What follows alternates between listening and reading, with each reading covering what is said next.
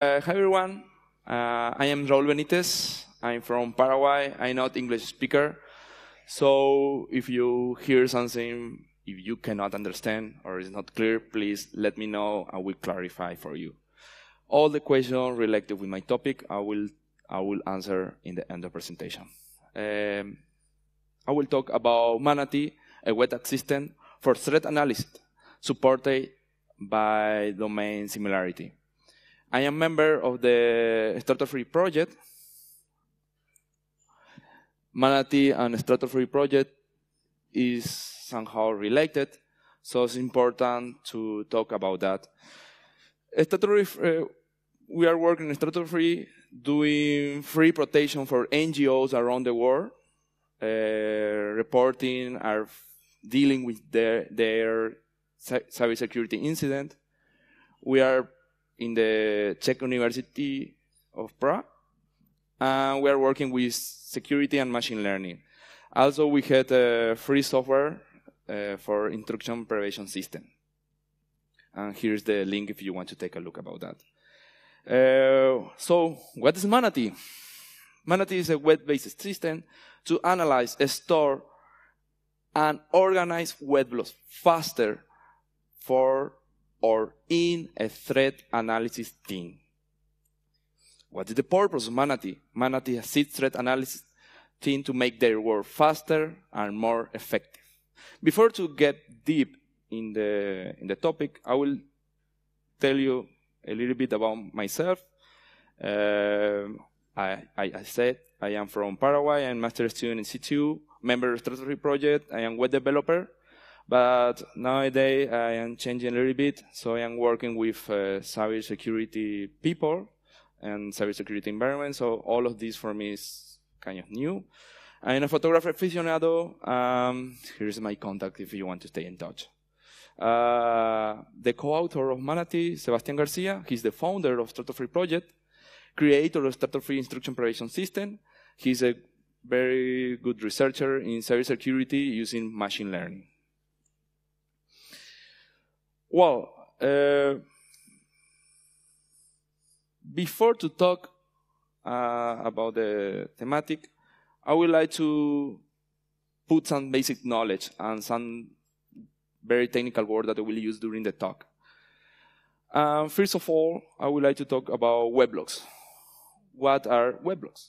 Well, they are records or log of the web traffic that are being stored by server, router, honeypot, computer, etc. So every time that we are getting or we are using web protocol, HTTP or HTTPS, we are using this technology. And these connections are being recorded for any kind of server. Also, we will deal a little bit about who is information or who is data. It's the information that we provide to the registrant when we want to buy a domain name. Most of the registrant has different structures, but most of them has the same fields. So this kind of complicated to deal with their structures. This information is public and everyone can access them. The last word is IOCs, indicator of compromise. I met some people that know this meaning. It's an artifact in computer security area that we can observe in a network or in an operating system that is saying that something is happening in your environment. But for this talk, will be use IOCs, that the meaning for domain names or destination IP addresses. Right. Let's move on to analysis malware behavior. What it is. First of all, I would like to know if some of them are analysts or working with threat analysts or working with malware behaviors in the room. Hello. I am new in this. I am developer and working with these researchers. I'm not very good threat analysis. So if I say something, please just let me know and we can learn together. Okay, in one poetic word, analysis of malware behavior means the art of understanding the traces of the malware in network logs. It's to read, analyze, identify malicious IOCs, determine malware behavior, and report the infection if it exists. But what is determine malware? What is determine the malware behavior? How will the analyst determine the malware? Well, they need to find traces of the malware in the logs that we were talking before, the web logs. But again, what are the traces? They are record of the connection of the malware inside the infected device with the internet or with the command control. So these traces typically are in the web protocol. Why? Because most of the company block all the ports in the firewall, so no one or inside or outside the company can use the ports that they are not using for providing services. So they used to open just port for HTTP connection.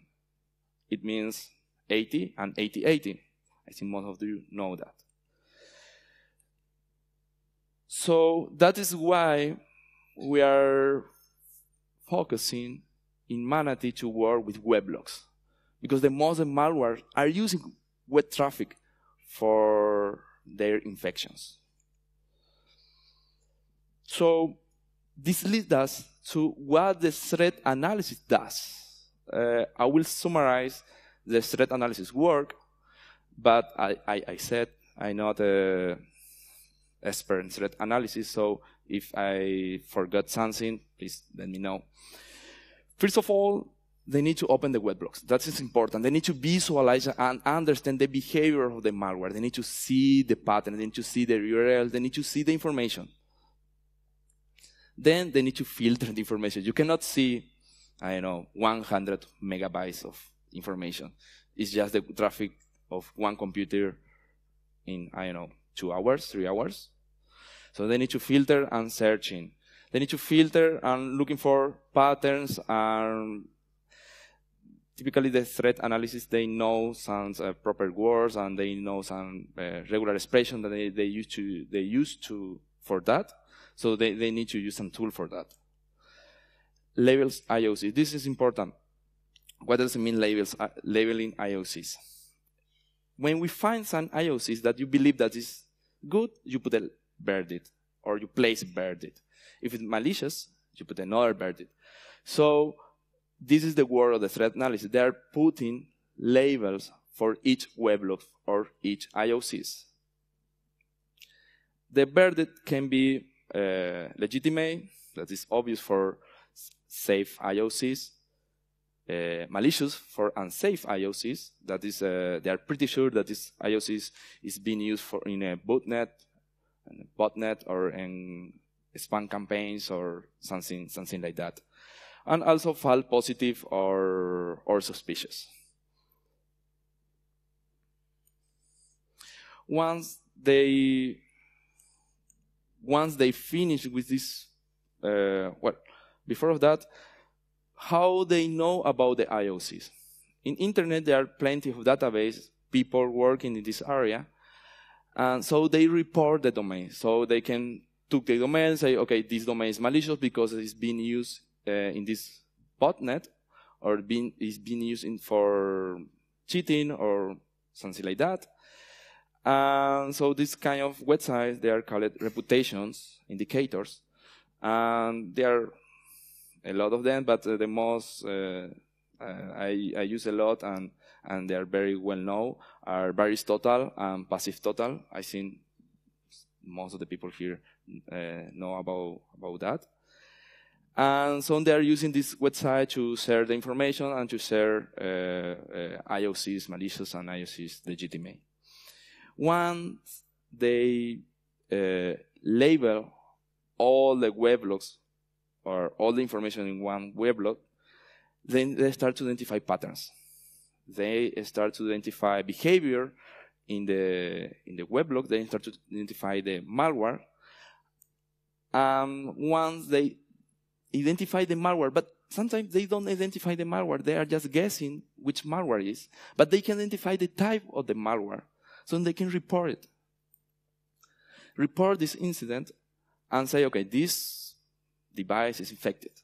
You need to do something about that. And this is a cycle. So they are getting weblogs and looking information about that and reporting. So this is the work of the threat analysis.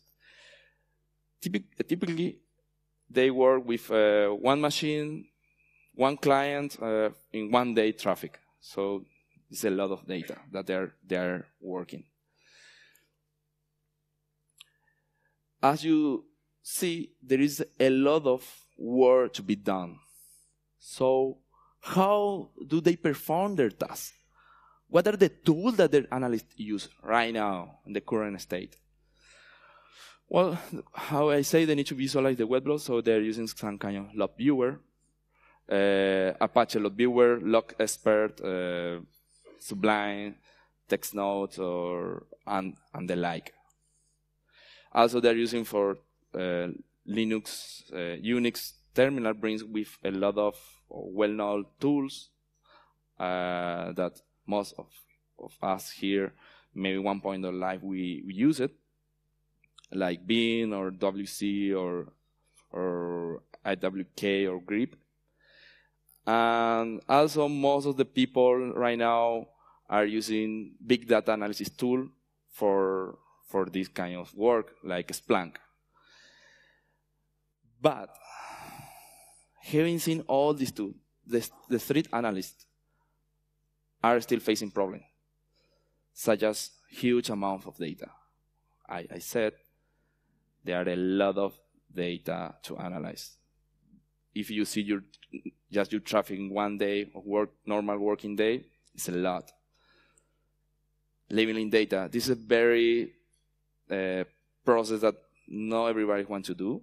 It's very tiring because you need to analyze each IOC and each weblog in the web file and put a place a verdict. Also, because they are working alone in computer, maybe they work in a team. Most of the cases they are repetitive. They are doing repetitive tasks. Also, they had some script, but not for all the cases. Much of the knowledge coming from the analysts might be lost over time. In the workflow that I already explained, learned knowledge or the label of IOCs are not shared or saved. In most of the cases, the regular expressions is remembered to determine well-known patterns in URL, but there is more information lost there. So it is difficult and tiresome. So we can agree that it's very hard to deal with it. Taking into consideration all of these problems mentioned, it was obvious we need to find proper solutions, something that will help us all our issues. That is the principle of ManaTI, that ManaTI must respect. First of all, ManaTI must be fast. That is important. There are many, many malwares created every day, and the threat analysis must deal with all of them. A storage and working team. When you put all the data in one storage, in one place, you can share this information with the rest of the team and avoid repetitive tasks, overlapping actions in the same analysis. Graphic user interface. This is good because you put a lot of tools just in one place. Using the hotkeys, they can get better and faster analysis and be more effective. Also, most of the researchers are using, or they create their own scripts. So they want to use their own script or their own intelligence in ManaTI. So we provide an API and a class interface so they can put the module there and use it. And the last one, but not for that, the less important, machine learning algorithm. That is one of the key of ManaTI that we want to provide, and we are creating some algorithm for increase the detection of malwares and so on. That is the work for ManaTI.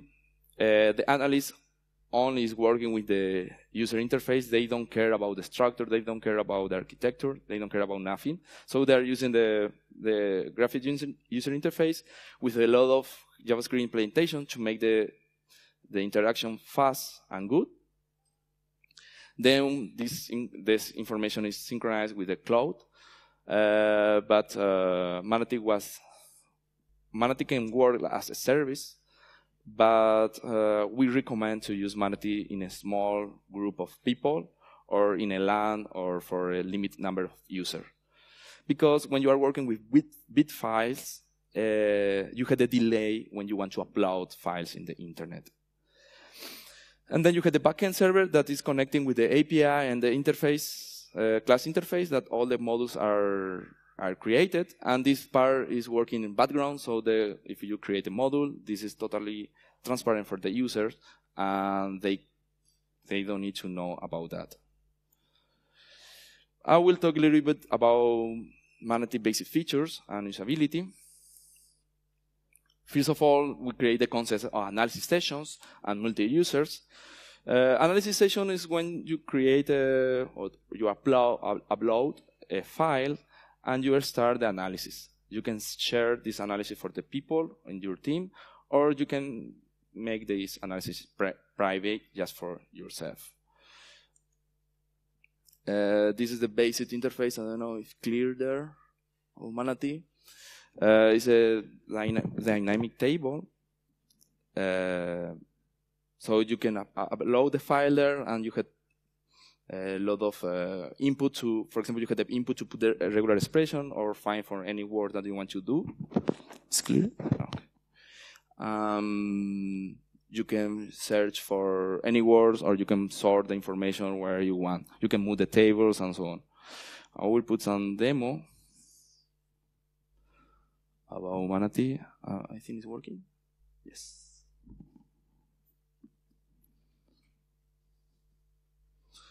The example is using a HTTP log that is produced by Bro tool. That is the kind of tool that we are using in Stratosphere to create our dataset of malware traffic. Also, we had the weblog labeling that I was talking about. We can mark the weblog that we want to put a verdict and do it. We can place a verdict per weblog or selecting. I think it's what you're watching. Sorry, there is a situation here. Okay, I will start it over again.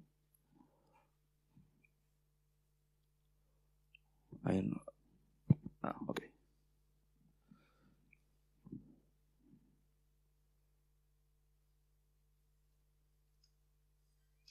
It's not.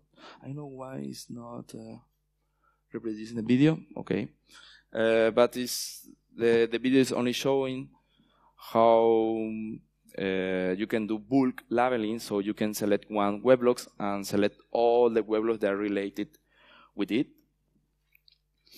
Also, you can export the data in different format. I think something is. I know why. What's happening with the presentation? Get stuck. Okay, I will refresh the page.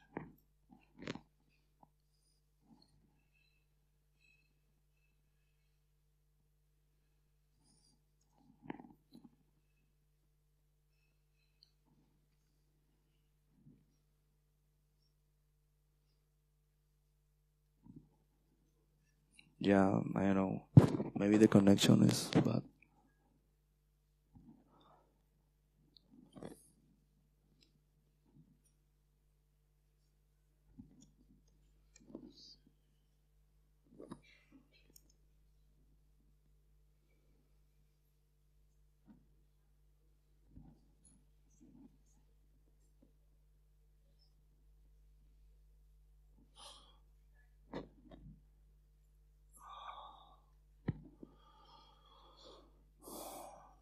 I know what happened with the presentation. The bad thing is I don't have the...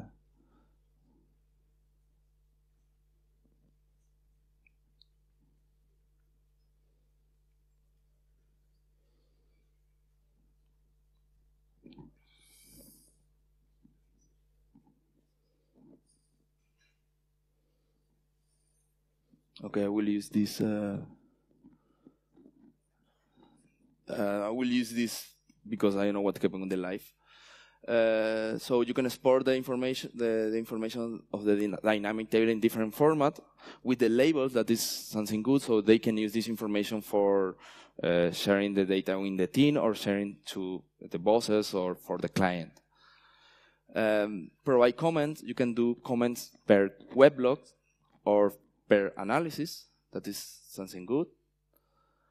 You can see all the changes that one weblog is or one weblog has, because one user can do different changes in one weblog, but also the modules can do changes in the weblogs. This is something we were talking about, virus total and passive total in the beginning. And so ManaTI put all these tools in one place, so you can select one IOC and see the information about that in this model, for example. In ManaTI, we had the statistics and metrics. We get some information from the user and try to show this information somehow so the user can know how better they're getting in the ManaTI and how many weblogs they are labeling, or how many weblogs they need to label, or something like that. External modules, we were talking about the API, so they can create their own scripts for detecting malware behavior or for increasing the number of labels that they are doing.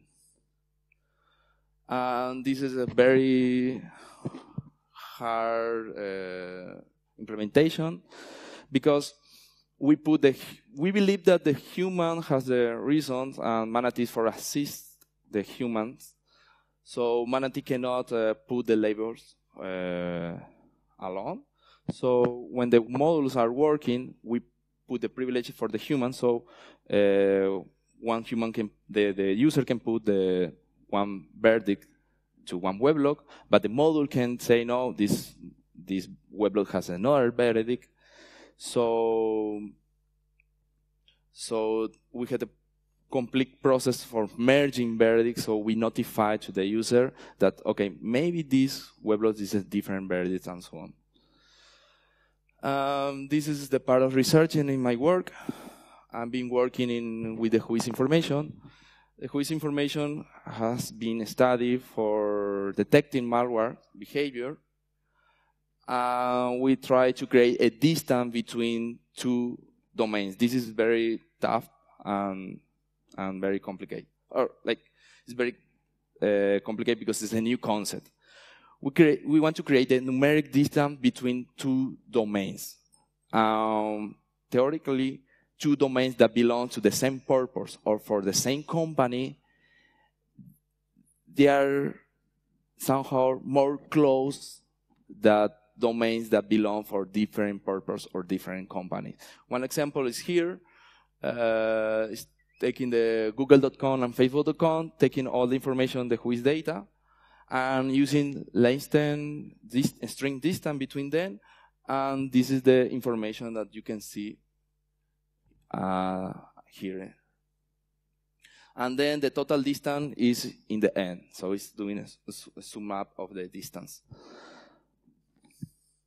This feature also is part of ManaTI, so you can select the weblogs and say, okay, all the domains that are related with this domain, and you will see all the information in the model.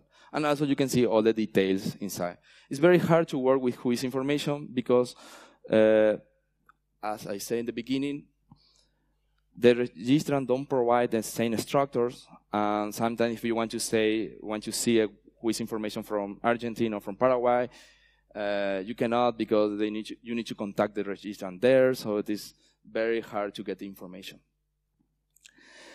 So how these algorithms say that two domains are related or not? Okay, right now in the current state in ManaTI, it's just a threshold.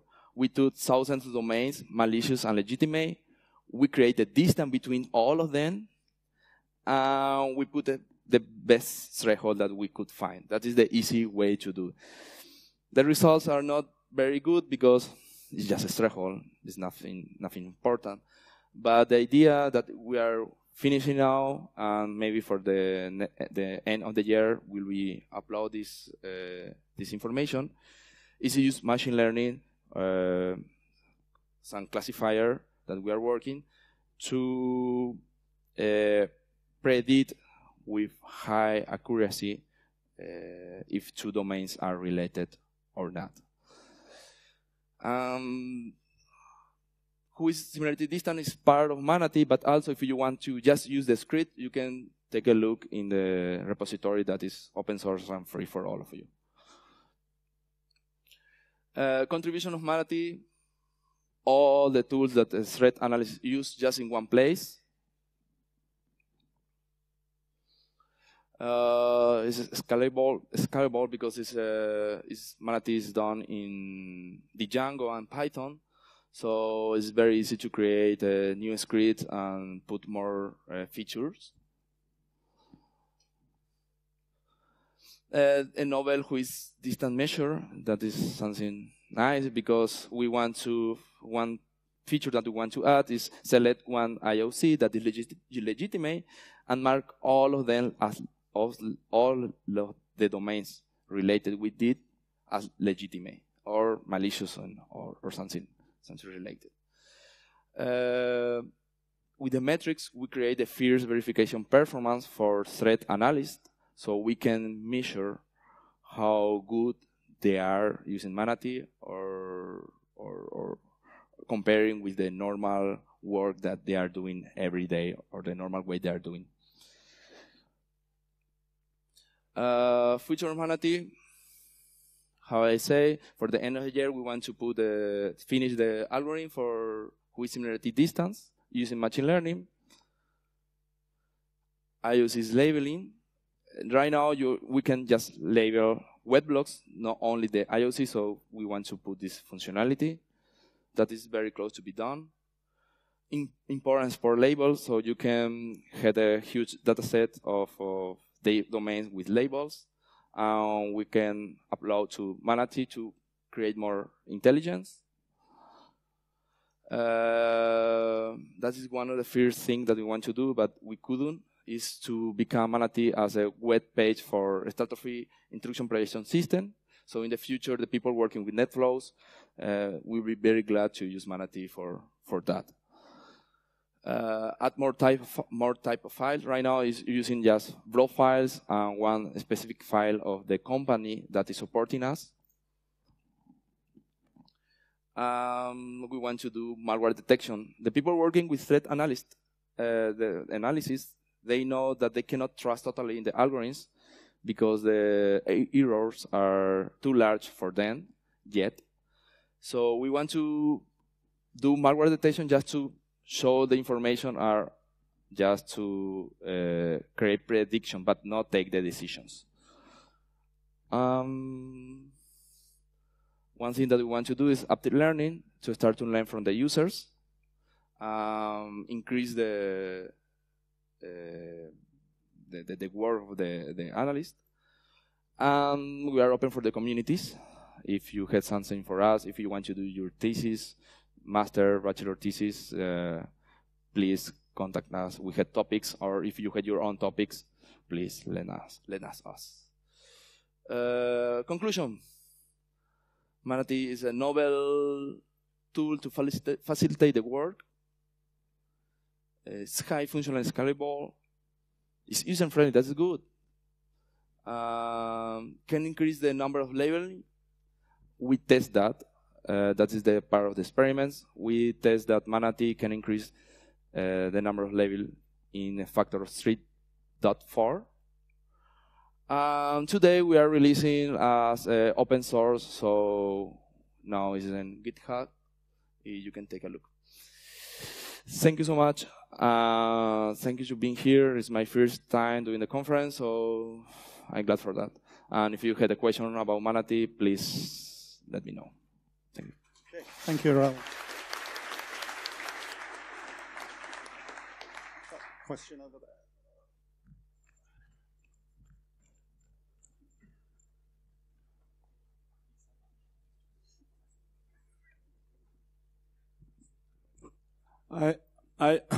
Yeah. Thanks for your presentation. It's very interesting. I read the code now for your for the distant with. You use Levenstein distance between strings. Exactly.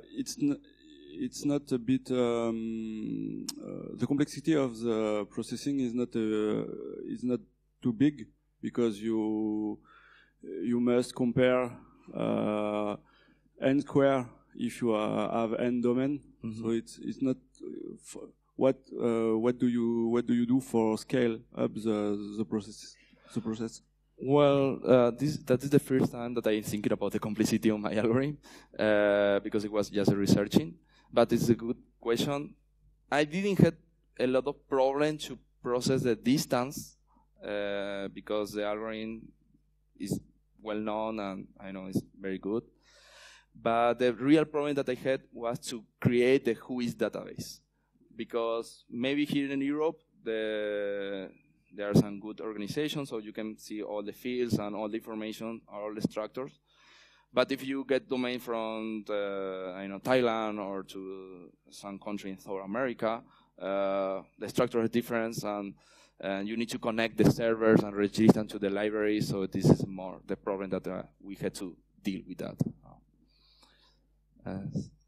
Okay, thanks. Thank you. More questions? More questions? Okay, well, thanks, Raul. Thank you.